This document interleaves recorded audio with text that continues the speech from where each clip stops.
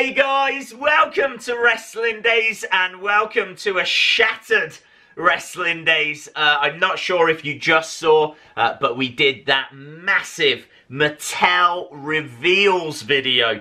Mattel are at WrestleMania Access and they have just shown off more figures than I think I've ever seen. I was expecting them to show like 5, 10 figures, something like that.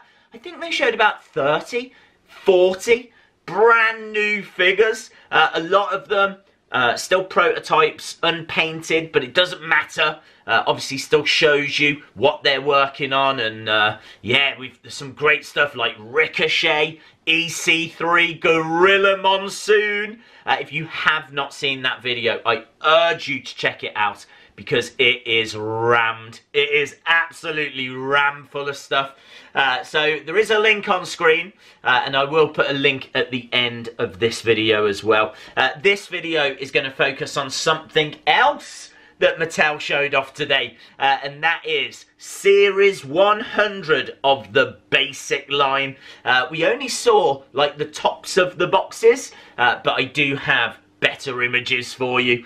So we know everyone that's going to be in Series 100, and Mattel have actually done something quite nice. They've done something a little bit different. It's a Legends series. Everyone in Series 100 is a bona fide legend. So we might as well take a look at an image. Here you can see, I think this is the brand new packaging as well. The reason I say that is because they are due a change. It is time for them to update the packaging, and it would feel like this would be the right time to show it off.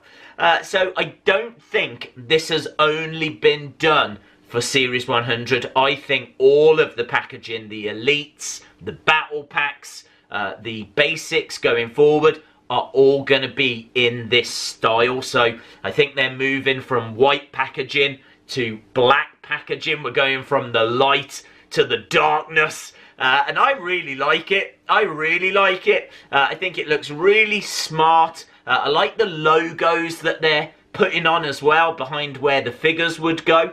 There's even a little message on the back. This message says, WWE recognizes milestone moments as symbols of excellence, now etched in the history books of unprecedented accomplishments is Mattel's 100th WWE action figure series. To commemorate the occasion, Mattel thanks you, the WWE Universe, with an assortment of some of the most celebrated fan favourite superstars in WWE history. Let's start, shall we, by taking a look at The Rock. Obviously, we don't know what this ring attire is going to be, but I would have it as WrestleMania 17. I know that that's pretty plain. It's probably his most iconic match. It's one of the all-time great matches, so it kind of makes sense to have him in his most iconic look. As well as that, we've got Stone Cold.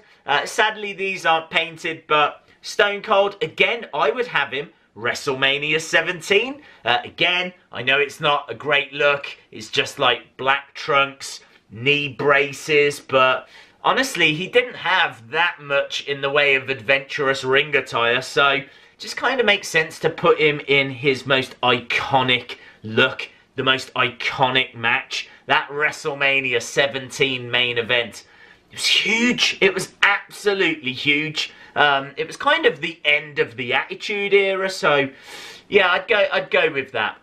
Next up, we got Shawn Michaels. Obviously, we don't know what this ring attire is going to be either. I would go WrestleMania 25. That has just been voted by WWE themselves as the greatest WrestleMania match of all time.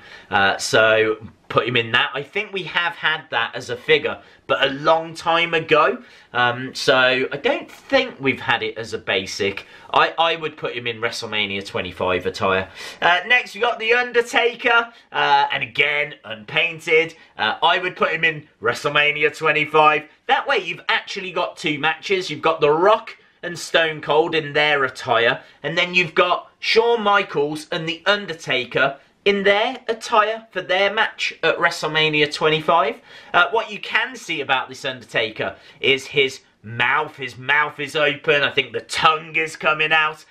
We've not had an Undertaker like that in the normal line. I think they did something a bit quirky in like a Monsters line. But we've not had it in the normal line. So, yeah, very excited to see how that turns out. The final figure on his own, which isn't surprising, John Cena. And I love the fact they've painted this. I love the fact that we can see what Cena we are getting. He's had many different looks. And honestly, this is my favourite. I absolutely love that t-shirt. That like 8-bit... Is it like NES, Nintendo kind of graphics? I loved that shirt. It's my favourite John Cena shirt. And I love the fact that they've gone with that for this series. Like, I can't remember what matches he had whilst he was wearing that shirt. I don't know if he was in some kind of iconic feud. But it's not the attire I would have, like, thought of straight away. But I'm glad they've gone with it because, as I've said, it's probably my favourite John Cena attire. And that is it, guys. There was quite a few things to talk about. We now know what the packaging looks like. We now know what they're doing for Basic Series 100. We know all the superstars that are in there. We've kind of got an idea of what they're doing with them. Certainly that John Cena. And so, yeah, let me know your thoughts in the comments below. Do you like the look of those? Do you like what they've done for Series 100? What do you think about the new packaging? Let me know in the comments below. Awesome, guys. Thanks a lot for watching. Don't forget that massive mega video is at the end of this video. I will put a link to that. Check it out if you haven't already. And hopefully, I see you again next time. Bye for now.